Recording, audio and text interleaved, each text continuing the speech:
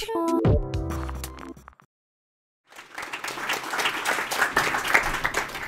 morning, everyone. Can you hear me? Is the microphone working? Okay, great. Wow, what a difficult task you have. At the very basic level, you have to try to understand what is Bitcoin. And I can answer that question in 5 words. What is Bitcoin? It's digital money. But that doesn't really capture it. It's more like the internet of money.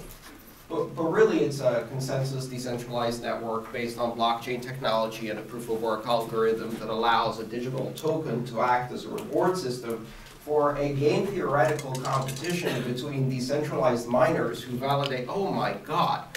And it immediately goes off the cliff, right? The answer to the question, what is Bitcoin? I've answered it. It's a 300-page book. And when you read that book, you'll start down the path, or if you read that book, you'll start down the path of answering the question, what is Bitcoin? And then you'll find, after a couple of years, that you're still trying to understand what is Bitcoin. And part of the reason for that is because Bitcoin is a really new technology. It's a really disruptive technology, but it also is an abstraction on a technology that's really old. And that technology is money.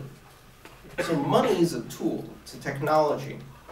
It actually shares commonalities with linguistic structures because we use it almost like a language to communicate value among ourselves, right, in a society.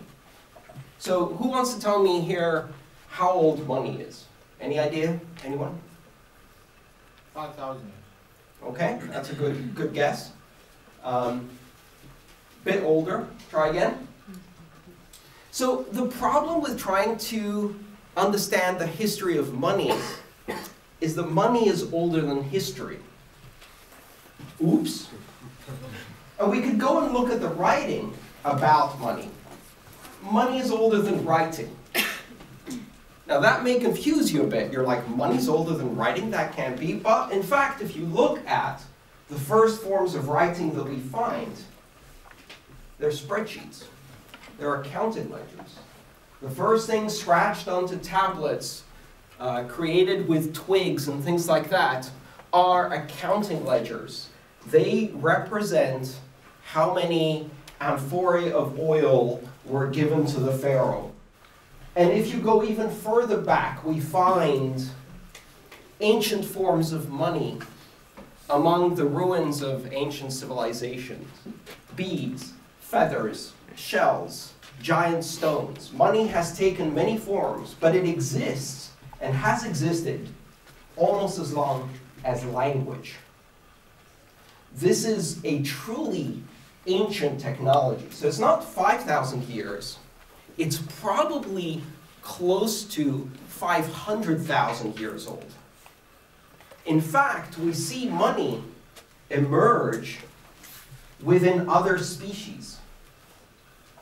Highly intelligent species like primates, certain types of birds like crows, even marine mammals like dolphins have forms of tokens that they use to express value to each other, or they can very quickly learn the mechanics of money. You can teach primates that if you turn in this pebble, you get a banana, and then watch within a very short period of time how that not only becomes part of the primate culture, but gets passed down to the next generation, and they start inventing economic activities.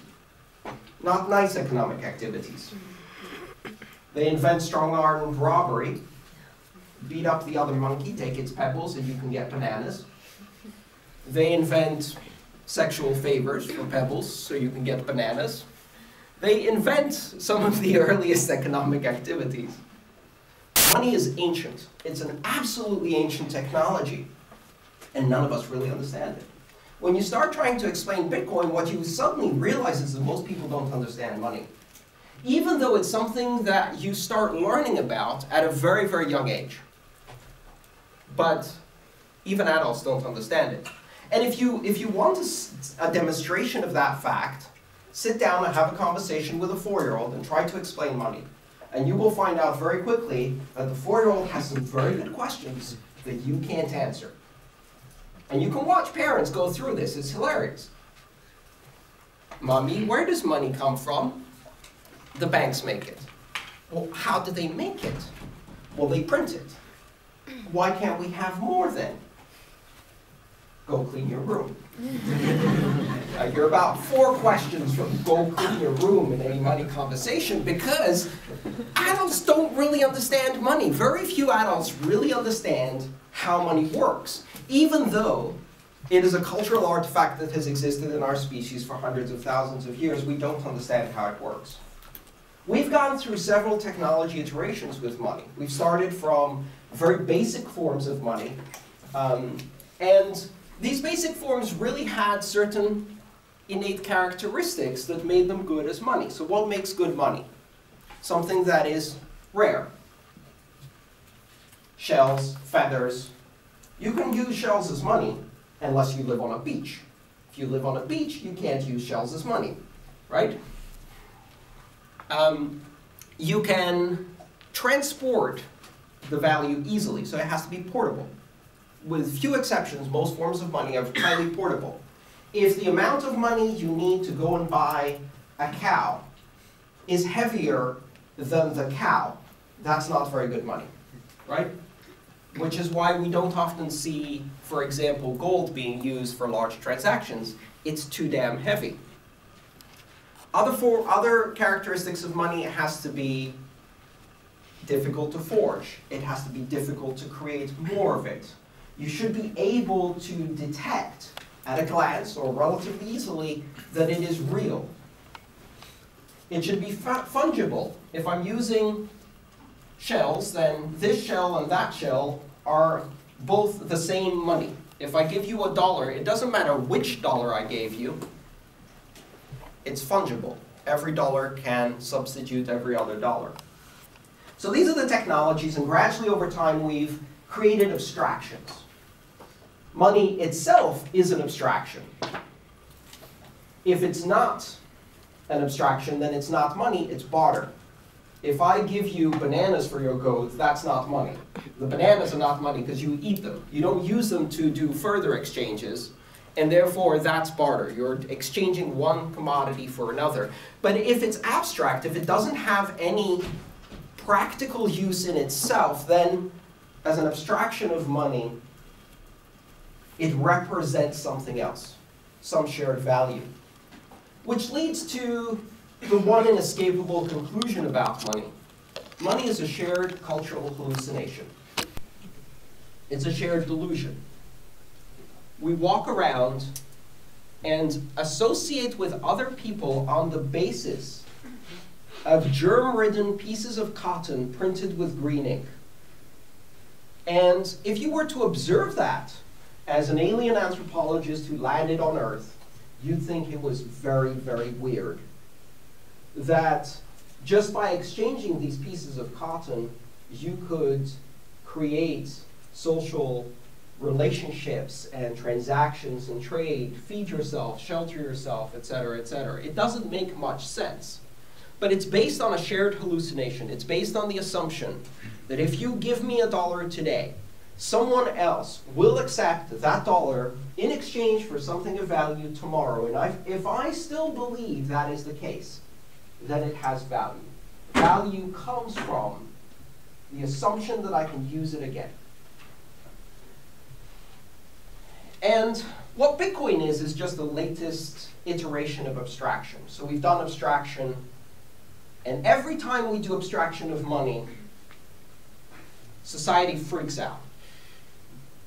Because this new thing can't possibly be real money.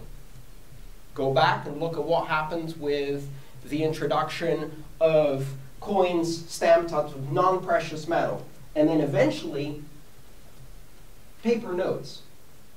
When paper notes were first circulated, no one believed that they had value. The shared hallucination had not taken hold yet. And it was very difficult to persuade people to exchange real gold coins or silver coins for pieces of paper that said that they had gold in a vault. And then take it a step further, disappear the gold from the vault and say, turns out it's just a paper.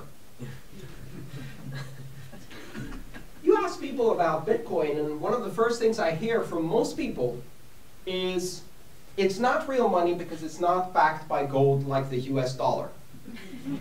Which I find astonishing. The dollar hasn't been backed by gold since 1936.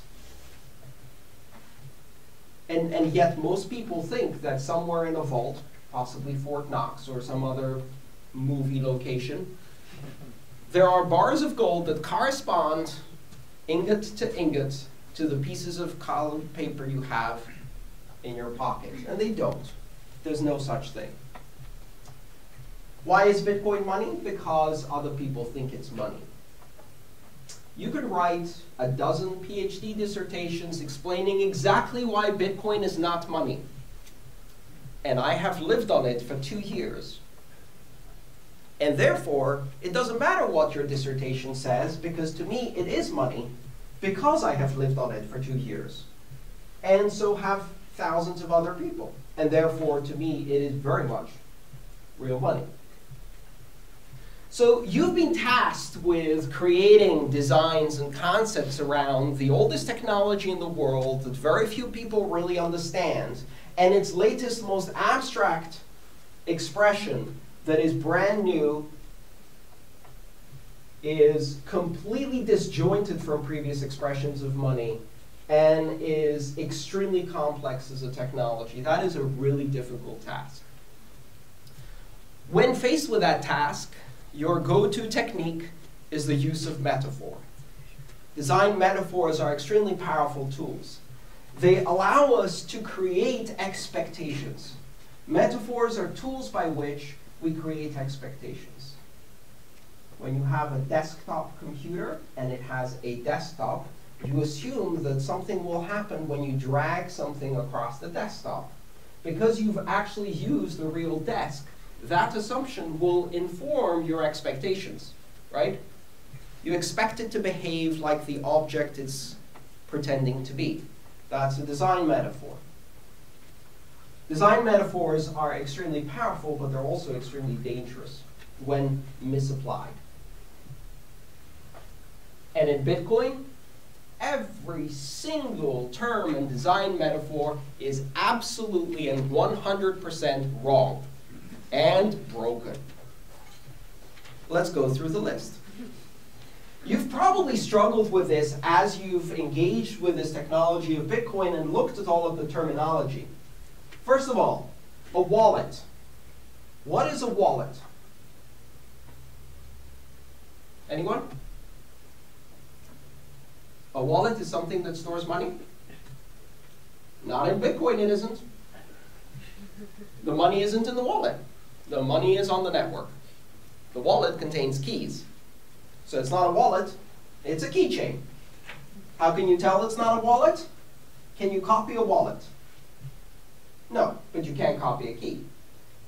A keychain is a far better metaphor, because if I have a keychain, imagine a big ring of keys like a janitor or a custodian, right?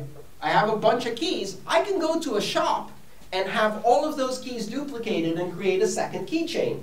Both of those keychains will work interchangeably in all of the locks that the original keychain worked. That's how a keychain works. So if you understand what a keychain does, then you will understand how a Bitcoin wallet works, because you can copy it. You can make copies of the keys. If you give someone a copy of a key, they can open the door, right? They don't need your permission anymore to open the door. So a wallet is not a wallet, it's a keychain. That's a terrible metaphor, because you have expectations of what a wallet will do. It will contain things. These contents will be discrete and enumerated. None of that exists in Bitcoin. But let's get down to basics. Bitcoin. Coin. What a terrible, terrible word. What a terrible brand. Coin. Take the most abstract form of money we've ever created that is based on a completely decentralized network that has no coins, and then name it Bitcoin, just to confuse everyone. A coin which is 2 generations of technology back, a far less abstract, much more tangible, physical representation of money. So you took the most abstract representation of money and you named it after the most tangible representation of money. Only an engineer could come up with that brand. Here's a little secret. There are no coins in Bitcoin. When miners mine, they don't create coins. They create ledger entries. Those ledger entries do not enumerate coins. They have outputs, transaction outputs, which are chunks of value that are infinitely divisible and recombinable. Coins don't do that. You can't track a coin in Bitcoin because there are no coins. So you've got a wallet that doesn't contain coins because the coins are actually in the network, only they're not coins, they're outputs, and what you're really holding is a keychain. Transactions are not from a sender to a recipient. Addresses don't have balance in Bitcoin. There's no such thing as the balance of an address. An address controls outputs. And if you trawl through the blockchain and add up all of the outputs, you can figure out some notional balance. Whether that's actually spendable or not, how much it is actually quite difficult to determine. There is no balance. You have no account in Bitcoin. All of the terms are broken. All of the terms are wrong.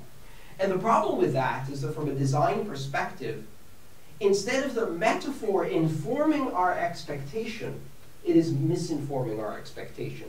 It is creating the grounds for massive misunderstanding because we think it's going to do something in a certain way, and it ends up doing something completely different, something unexpected. Kind of like the Windows desktop, right? I don't know if you've ever compared a Mac and a Windows desktop. Windows desktops have no consistency. The metaphor is completely broken. You expect it to do one thing, it does something completely different and confuses. The essence of good design is picking the metaphor that informs expectations best. Here's the next big problem with metaphors in design. There's a certain concept called skeuomorphic design. Who's heard of skeuomorphic design? Great. Who thinks I pronounced it correctly? Okay, not bad. It's a Greek word, so I know how to pronounce it in Greek. I don't know how to pronounce it in English. Skeuomorphic design is when you take, so the word skeuomorphic means a shadow of its former self, right? Its form as a shadow. What it means is when you create elements in design that give you references or hints of some previous form. For example, classic example, the first iteration of iPads, the software, the iOS software, had a lot of skeuomorphic design. If you opened your contact database, it was bound in leather. That leather had stitching. That stitching didn't do anything, right? It was just a design element which had no functional purpose, whose intent was to put you into a familiar set of mind so that you can understand the metaphor. When you're playing a card game on your computer and it has fake felt under the cards, that's because it's trying to draw out the metaphor of a casino by introducing this design element. Skeuomorphic design is extremely powerful. It's also extremely dangerous. Because if you don't use it correctly, again, what it does is it creates different expectations as to what's going to happen next, right? So in Bitcoin, we have a lot of skeuomorphic design. And my favorite and most hated form of skeuomorphic design is the picture you will see at every single article written about Bitcoin. A pile of gold coins with the letter B on them. Usually the Cassasius coin designed by Mike Caldwell, but possibly some other rendering of that. Taking the worst design metaphor of Bitcoin, the word coin, and then instantiating it in a beautiful rendering that makes it even more physical looking in a skeuomorphic design that completely misleads everyone. Because people are actually going out on eBay and they're buying Bitcoin.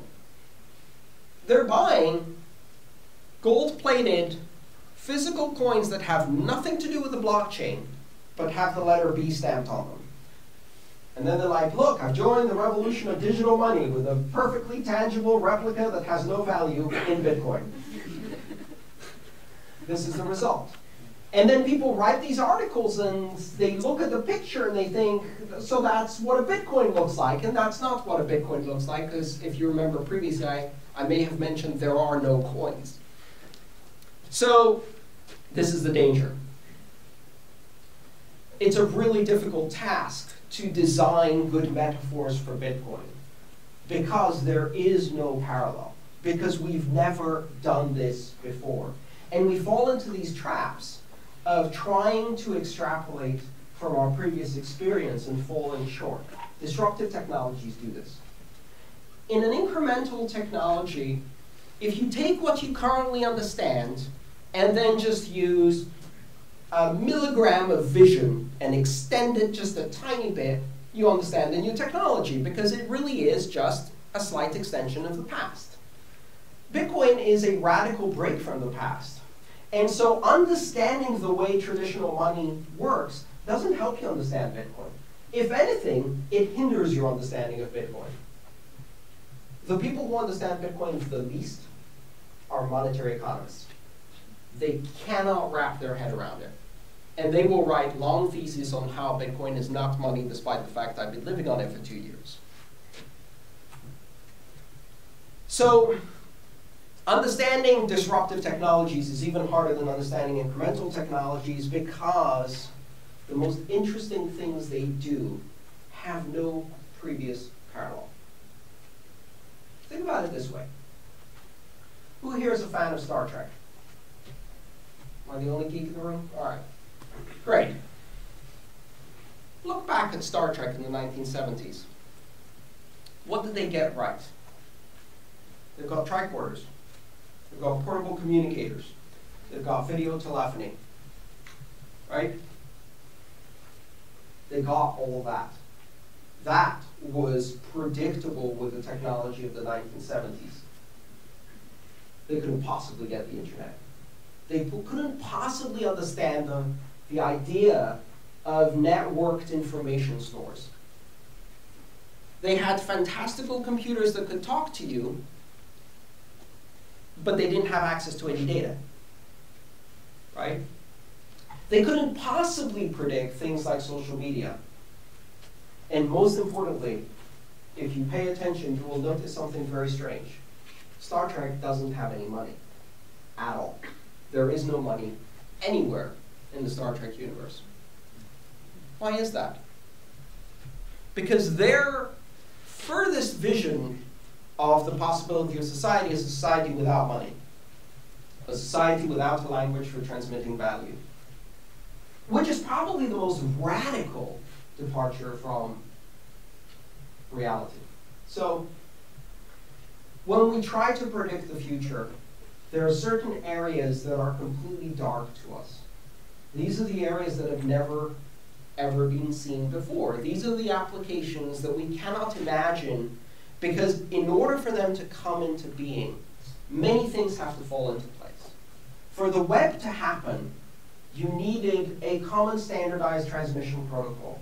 For the web to give birth to social media, you needed massive penetration of basic email and TCP/IP connections. You needed penetration of those connections on an always-on state. You needed the ability to have mobile devices with high-density computing in the palm of your hand that were internet connected.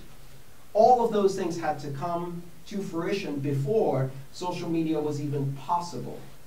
And so if you look at the internet in 1992, you think that it will replace the phone. Because that's the only experience you have. The internet is a fancy phone. Maybe it's a fancy phone fax, perhaps a multifunctional printer fax phone, right? It's very fancy. And so the phone companies look at this and they say, oh, it's a fancy phone, we can do this. They were wrong, fortunately.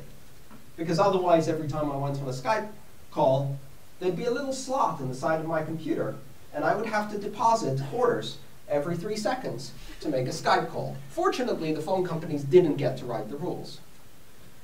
They couldn't possibly predict the outcomes we saw on the internet because most of the interesting things were not incremental improvements or extensions of the things before.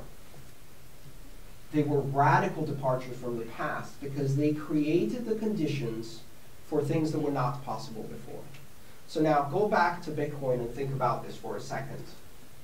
Look at the wall around you and what we've been talking about. Financial transactions, banking, payments. It's a fancy credit card. It's PayPal, basically. It's a global PayPal, but it's not. It's not. It's something completely radically different, but we can't even see where that's going to go. And the applications that are going to happen on Bitcoin, the really, really interesting applications, are applications that can only happen when you have sufficient adoption and penetration of this technology. The ability to do cross-border transactions on a level that has never been done in the history of humanity before. Today, there are 3 billion people with no banking facilities whatsoever. 3 billion more people with very limited, underbanked as we call them, without any access to international credit, international finance. You or I can go to a brokerage website right now and within 24 hours have a US dollar denominated account that can trade on the Tokyo Stock Exchange. That is privilege. That is a facility afforded to less than 1 billion people in the world. 1 out of 7. The other 6 billion, they barely have basic checking, if that, and a lot of them live in cash or barter-based societies. So the question then you have to ask is, what happens when a farmer in Kenya who has a Nokia 1000 text messaging phone, and suddenly that phone is a Bloomberg terminal, is a loan origination terminal, is a Western Union remittance termination terminal, is a stock market, is a bank, not a terminal to a bank, but a bank on the phone, and that is afforded to the other 6 billion all over the world. Part of the reason Bitcoin is unstoppable is because there is this great need for this technology. All of the banks in the developing world cannot extend services to these populations. I was talking to a Brazilian banker who told me half our population is 100 miles from the nearest branch, upstream on a canoe. And we can't serve them. But even the remotest village in the Amazonian basin has a cell phone tower, and someone in that village has a solar panel and a Nokia 1000 text phone. There are more Nokia feature phones in the world than any other kind of electronic device. It is the most massively produced device humanity has ever produced. Almost 5 billion people have access to cell phones. Almost 3 billion people have access to cell phones and do not have access to safe cleaning water, safe drinking water. Think about that. Cell phones are more widespread than water on our planet. So what happens when each and every one of those is a banker? For me, the vision of Bitcoin is not to bank the other 6 billion. It's to unbank all of us. We can do it. Banking is an app, but that's just the beginning. The really, really interesting things in Bitcoin happen in what I call interstitial innovation, the innovation in the gaps, the places where today's systems cannot go. technologies have an interesting effect where they suddenly change basic assumptions. So, some of the most powerful things that happen on the internet happen not just because of connectivity, but because of the marginal cost of transmitting information over distance. So before the internet, moving information from point A to point B cost a lot of money. The internet drove that cost almost to zero. The result of that was that millions of applications that could not happen on the previous cost basis, even if we could imagine them, suddenly became possible, right? Why on earth would you stream music instead of buy it and store it locally? Because it costs nothing, right? And once it costs nothing and you can stream music, then you suddenly realize that ownership kind of overrated. If an entire generation realizes that, then intellectual property kind of overrated. Bye-bye, recording industry.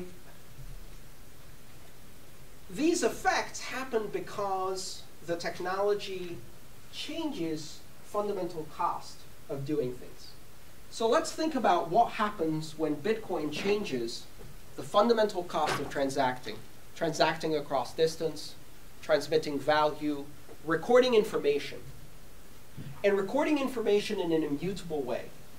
What happens when, for the first time ever, there is a system that can evaluate rules without human intervention and be trusted without having to put trust in any single human? In Bitcoin, we call this the removal of counterparty risk. If I create a transaction and I sign it, everyone on the Bitcoin network can validate that transaction independently. They don't have to ask anyone. They can go through the blockchain on their own machine, which they know is correct and true because they have been tracking it and building it based on proof of work. And they can check that transaction, 350 bytes, and they can validate that that transaction is in fact valid without asking anybody else. A self-verifying system. A system of rules that exist independent of human actors, that exist based on this network topology. What does that mean? What does it do to commerce, to transactions? We can understand what it does to banking. We can understand that Western Union is going down hard this decade. Yeah. You charge 30% on the poorest people in the world, you deserve to go down by disruptive technology. Last year, the CEO of Western Union said, in the medium term, we are not worried about Bitcoin. I want that framed on my wall. It's one of those phrases like the boss of Kodak saying things like that when Nokia took away their lunch, right? Kodak was the largest camera company in the world until a company that wasn't in the camera business shipped 1 billion cameras in 1 year and destroyed their industry. And they never saw it coming. Nokia, by the way, is the world's largest manufacturer of cameras, by far. That's going to happen to Western Union. But this is the easy stuff. What happens when you are able to do this validation of rules without a third party? It changes several fundamental societal institutions that we have today. It changes what's called the cost coefficient, which is the overhead created by organization. If we want to do something as a team, right, 2 people can do more than 1 person can do. 3 people can achieve even more. But there's a limit to that. Once you get too big, the communication overhead between participants in the group is greater than the marginal increase in efficiency, right? So adding more people makes it worse because the group is now getting bigger too fast. Do you understand what I'm saying? Bitcoin changes that because it now reduces the coefficient of organizing on a transactional, on a commercial, on an independent validation basis in extremely large scale.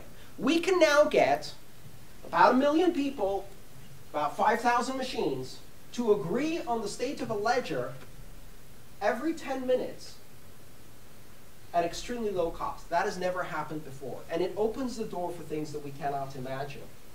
Bitcoin is radically discontinuous with the past. Let's take one simple example. Personhood. Personhood is required for financial ownership. In order to own money, in order to control funds, in order to have a bank account, to receive a bill, to pay someone, you must be a person. Everywhere in the world, in every payment and financial network that exists, people own money. They may own it in the form of corporations, but that's just people grouping together. They may use proxies and agents and things like that, but that's just people working together. Bitcoin does not require personhood. A software agent can own money.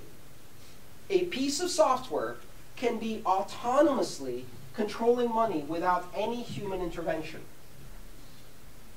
This is completely unheard of in the history of man. We've never seen what happens next.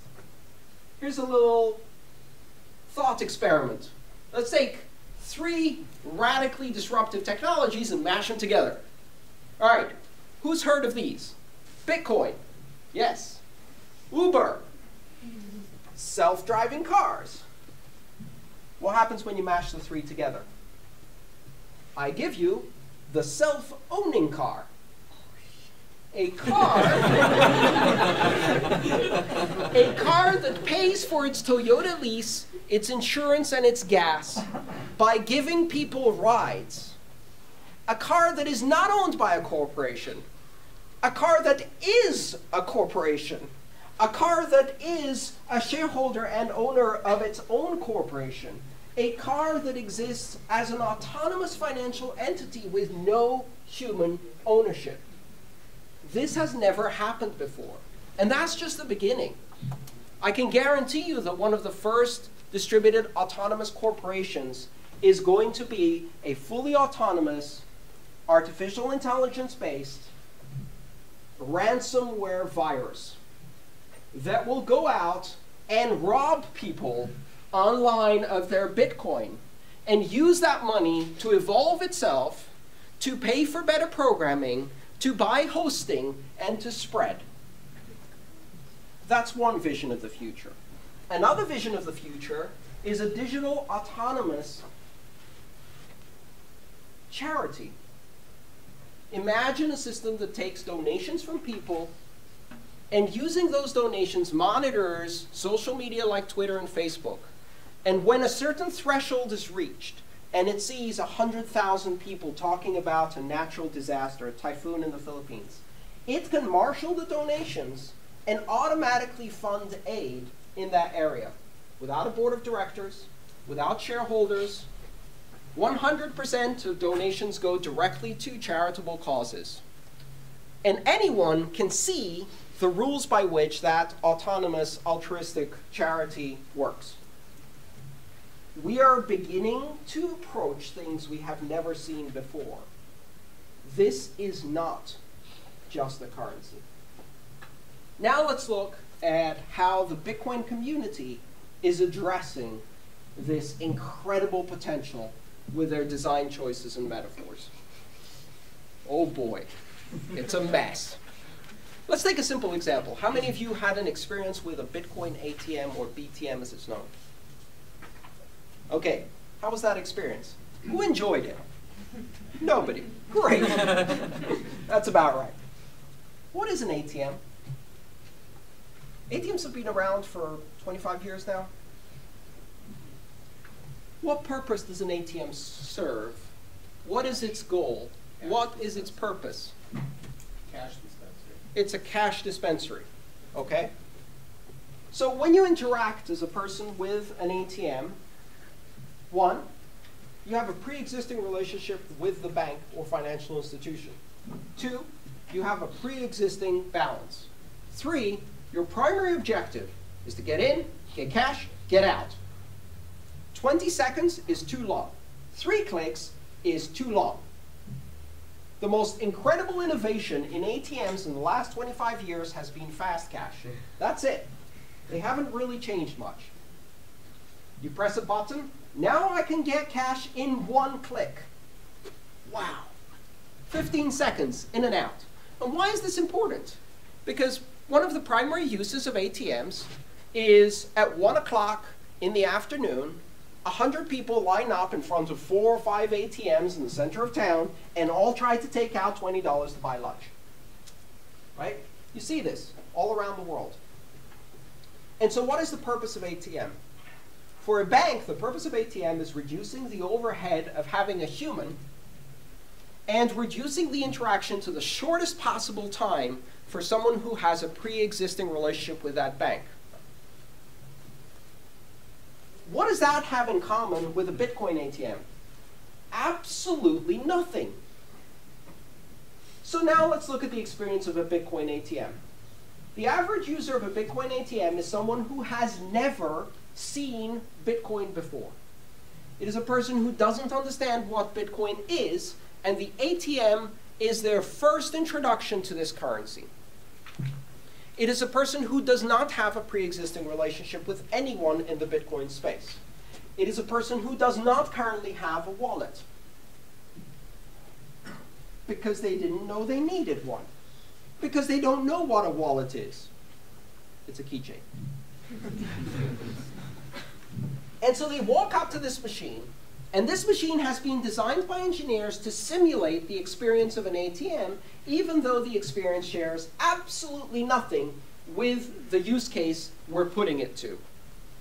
So you walk up, and the ATM tries to give you Bitcoin in as few clicks as possible with the minimum amount of interaction. Is that a way to build brand loyalty? Is that a way to build user experience? Is that a way to introduce new users? I mean, it just throws it at you. And you're not ready for that. It's like, please open your phone and display your QR code. Like, what? What? What's a QR code? I don't like, what, my phone does, okay, hang on a second. Let me go to Google Play and search for QR code. There's an app that scans them. Maybe I should use that one. Shouldn't use that one. Maybe I should use a Bitcoin wallet. Oh, there's 26 of them. Which one's the best? Well, I don't know. Oh, I'll use Circle. Oh, it requires a pre-existing relationship. Oops. I'll use Coinbase. Oh, it requires a pre-existing relationship. Oops. And now, finally, I've got my wallet, and I display the QR code, put some money in, and it sends me some Bitcoin, and I got the Bitcoin. What the hell am I going to do with it? I have all these questions. Who takes Bitcoin? Where can I spend this? How do I send it? How do I secure it? Will it get lost if I lose my phone? I have no clue. Why? Because this bloody infernal machine didn't tell me anything. It just threw the Bitcoin at me, and in 15 seconds, it's like off to the next customer. So if I was designing a Bitcoin ATM, first of all, I'd put it in bodegas. Secondly, it wouldn't have a lick of English on it. It'd be all Spanish, because I'm going to really push the remittance model. Thirdly, the first function on the ATM would be send money to Mexico City. That's it. Because I want people to use the Bitcoin for something. Thirdly, I'd have a big button on the front that says, talk to a human. I've got an internet-connected device with a forward-facing camera and a tablet screen, and I'm not using it to do video customer service. Are you kidding me? Boom, Skype, a person. What the hell is Bitcoin? Where do I spend it? Oh, sir, I see you're in the bodega on 25th Avenue. There are 3 stores that take Bitcoin in your area. Let me show you a brief introductory video. Gather all the children in the store and we can all dance the little Bitcoin song. Let's watch another video. I don't want to interact for 15 seconds. I want to interact for 2 hours and get all of my friends to sit in front of the machine and watch the little Bitcoin videos and learn about Bitcoin. And it's got pretty colors. And it tells me where I can spend it. And it gives me suggestions on wallets. And it can send them directly to my phone. And it's building loyalty and brand and experience. That's not a 15-second interaction. You have the possibility of placing this device that is the first experience people will have with Bitcoin. You fucked it up from the get-go, and you have the opportunity to make this a deep, meaningful, educational experience, here's another little clue. Get them young. Get them young. On average, around the world, the earliest age at which you can open a bank account is 16 years old. By the time that 16-year-old goes to the bank, I want them to have at least 6 years of active Bitcoin use in their experience. Because then when they face their first banker, they're going to be, oh my God, 3 to 5 days? Business days? What the hell is a business day? What do you mean you close at 5? I barely get off work at 5. What do you mean I have to pay for you to store my money? Okay, this grandpa crap, I'm not touching it with a 10-foot pole. I'm never doing banking in my life. This is ridiculous. Have you people even heard of Bitcoin? That's the experience I want. And guess what? 10-year-olds are opening Bitcoin accounts. Do you know why? Because they can go download the app on the internet and they can be in control of money for the first time. So, you need to have the birds and bees discussion, but you also need to have the private keys discussion. Because your 10-year-old is going to get in a whole heap of mess trolling around the Silk Road asking, Mommy, what's black tar heroin? Because I just ordered some, it looked like chocolate. 10-year-olds will have Bitcoin accounts. And for many young people, this is a huge generational divide. For many young people, Bitcoin will be their first economic experience. And by the time they get to a bank, they will be done with banking in advance. That's a huge advantage. Get them young. So how do you appeal to a completely new demographic? Part of the trick is not trying to be a bank. Do not try to do anything related to traditional banking. Because all that does is pollute their mind. Right? You want new users to have a brand new experience with Bitcoin that is unlike any banking they will ever see. You don't want it to look like a checking account. God forbid you use the word checking. Open any one of the exchanges. Right now, Circle, Coinbase, open them up. What is the name of your account on Coinbase? It is the checking account. And it has a balance. And it shows you a statement. Who the hell did they hire for this design? What does the word checking mean? It means an account on which you can write checks. Now, I know this is America, and we're 25 years behind on fintech. The rest of the world doesn't do checks, I can guarantee you. What is a check? A check is the device by which a grandma can make 20 people in line behind her at the supermarket simultaneously groan. That's what a check is. And I use it to pay my rent every month. I don't know why. Because I can't do it any other way.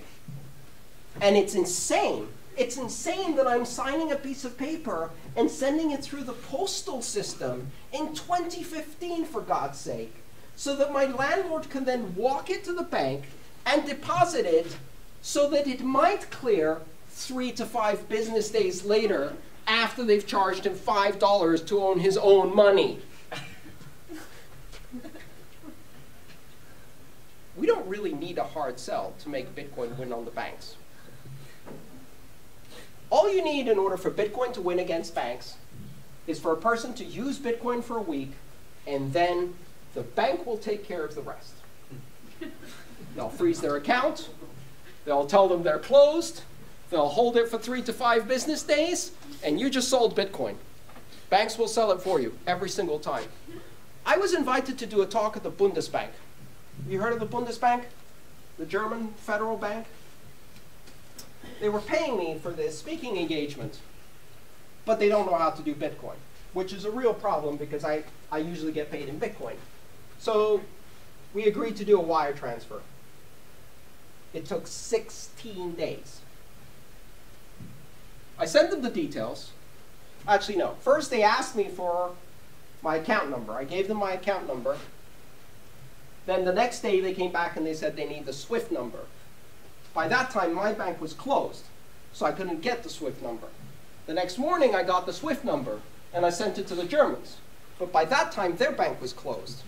The next morning, they used the SWIFT number and discovered it was the wrong SWIFT number. It was the SWIFT number for US dollars, not for foreign currency. So they sent me an email, but by that time, my bank was closed. So the next day, I got the other SWIFT number, and I sent it to the Germans. But by that time, their bank was closed. They sent me the wire.